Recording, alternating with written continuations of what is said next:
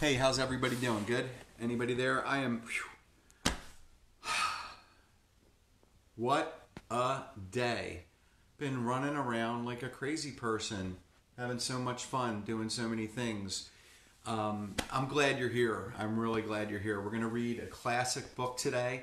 So, of course, I have my friend Max with us, okay? He's my little buddy Max.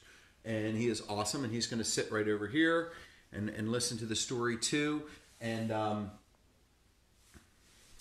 just wanted to tell you that if you notice, I wear different hats, and this hat is a tribute to a friend of mine, Tom Tursich. And Tom is doing something. He's walking around the world with his dog, Savannah. And you can follow him on social media, Instagram and Facebook at The World Walk. And it's really fascinating. And if you can support him, that's even better. He happens to be stuck right now. And his next step, he's in year number 5 of 7. His next step is Mongolia Desert. The Mongolia Desert. So today we have Strega Nona. This is a classic book, and it was written and illustrated by Tommy DiPiola. And Tommy actually passed away this week. In his life, he wrote over 260 books, and he recently just passed away this week, and he was a classic. And so we are Italian, myself and my wife, and we love pasta. Spaghetti, we love it. We love pasta. And this book is about pasta. And our daughter, my favorite daughter, Erin, she really hates pasta. And I think she does it to be a rebellious young daughter. But let's get started. This one's a little hard to follow along with the pictures, but we have an outstanding camera woman, Margaret. And this is Strega Nona. Let's see if we can get out of that sun. By Tommy DiPiola. In a town in Calabria, a long time ago, there lived in a little old lady, everyone called Strega Nona, which meant Grandma Witch. Although all the people in town talked about her in whispers, they all went to see her if they had troubles. Even the priest and the sisters of the convent went because Strega Nona did have a magic touch. And this book was written for Franny and Fuffy. Strega Nona, well, she could cure a headache with oil and water and a hairpin, and she made a special potions for the girls who wanted husbands. Oh, yeah. And she was very good at getting rid of warts. She was good at getting rid of warts. If you don't know what a wart is, ask your parents. But Strega Nona was getting old. Oh, yeah. And she needed someone to help her keep her little house and garden. So she put up a sign in the town square. She needs somebody to help her. And Big Anthony, who didn't pay attention, oh, yeah, he went to see her. Anthony, said Strega Nona, you must sweep the house and wash the dishes. You must weed the garden and pick the vegetables. You must feed the goat and milk her. And you must fetch the water. For this I will give you 3 coins and a place to sleep and food to eat. Oh, grazie, said Anthony. The one thing you must never do, said Strega Nona, is touch the pasta pot. It is very valuable, and I don't let anyone touch it.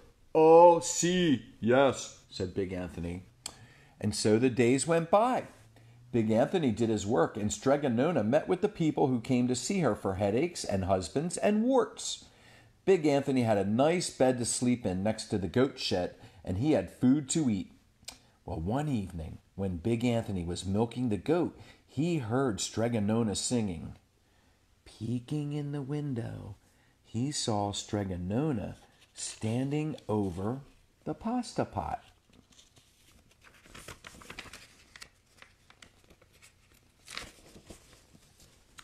She sang, a bubble, bubble, pasta pot. Boil me some pasta nice and hot. I'm hungry and it's time to sup. Boil enough pasta to fill me up. And the pasta pot bubbled and boiled and was suddenly filled with streaming hot pasta.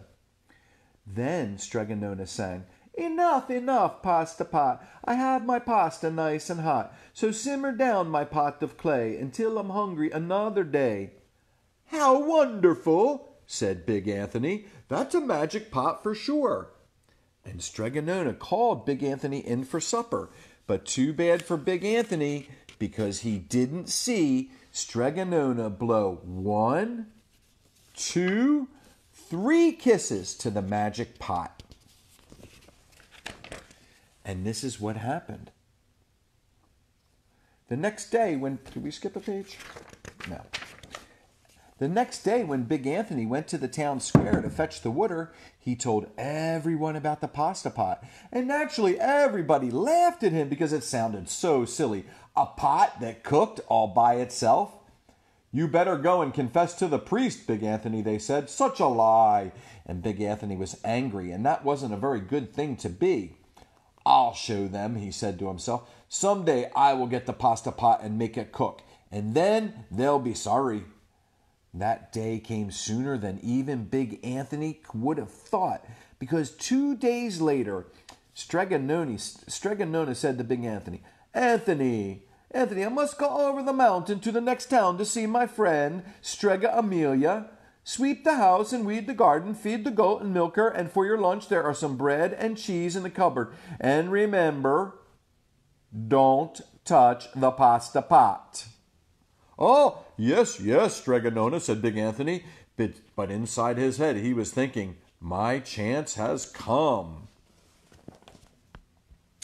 And as soon as Strega Nona was out of sight, Big Anthony went inside, pulled the pasta pot off the shelf, and put it on the floor. "Now let's see if I can remember the words," said Big Anthony. And Big Anthony sang, "Bubble, bubble, pasta pot, boil me some pasta nice and hot. I'm hungry and it's time to sup. Boil enough pasta to fill me up." And sure enough, the pot bubbled and boiled and began to fill up with pasta. "Ah!" said Big Anthony, and he ran into the town square and jumped on the fountain and shouted, "Everyone get forks and plates and bowls and platters and pasta for all at Strega Nona's house. Big Anthony has made the magic pasta pot work." Of course, everyone laughed, but ran home to get forks and plates and platters and bowls. And sure enough, when they got to Strega Nona's, the pasta pot was so full it was beginning to overflow. Big Anthony was a hero. He scooped out pasta and filled the plates and platters and bowls. There was more than enough for all the townspeople, including the priest and sisters from the convent. And some people came back for 2 and 3 helpings, but the pot was never empty. When all had their fill, Big Anthony sang, "Enough, enough, pasta pot, I have my pasta nice and hot, so simmer down my pot of clay until I'm hungry another day." But alas, he did not blow the 3 kisses. He went outside, and to the applause of the crowd, Big Anthony took a bow. He was so busy listening to compliments from everyone that he didn't notice the pasta pot was bubbling and boiling, until a sister from the convent said, Oh, Big Anthony, look!" And pasta was pouring out of the pot all over the floor of Strega Nona's house and was coming out the door. "What?" Big Anthony rushed in and shouted the magic words again, but the pot kept bubbling. And he took the pot off the floor, but pasta kept on pouring from it. Big Anthony grabbed the cover and put it on the pot and sat on it. But the pasta raised the cover, and Big Anthony as well, and spilled on the floor of Strega Nona's house. "Stop!" yelled Big Anthony, but the pasta did not stop. And if someone hadn't grabbed Big Anthony, the pasta would have covered him up. The pasta had all but filled the little house. Out of the windows and through the doors came the pasta, and the pot kept right on bubbling, bubbling, bubbling, bubbling, bubbling, bubbling, bubbling. The townspeople began to worry. "Do something, Big Anthony," they shouted. Big Anthony sang the magic song again, but without the 3 kisses, it did no good. By this time, the pasta was on its way down the road, and all the people were running to keep ahead of it. "We must protect our town from the pasta," shouted the mayor. "Get mattresses, tables, doors, anything to make a barricade." But even that didn't work. The pot kept bubbling, and the pasta kept coming. "We are lost," said the people, and the priest and the sisters of the convent began praying. The pasta will cover our town, they cried. And it certainly would have, had Strega Nona not come down the road from her visit. She didn't have to look twice to know what had happened. She sang the magic song and blew the 3 kisses. With a sputter, the pot stopped boiling and the pasta came to a halt. Oh, grazie, grazie, thank you, Strega Nona, the people cried. But they turned on Big Anthony. String him up, the men of the town shouted. Oy, oy, oy. Now wait, said Strega Nona. The punishment must fit the crime, and she took a fork from a lady standing nearby and held that fork out to Big Anthony. All right, Anthony, you wanted pasta from my magic pasta pot, Strega Nona said, and I want to sleep in my little bed tonight. So start eating.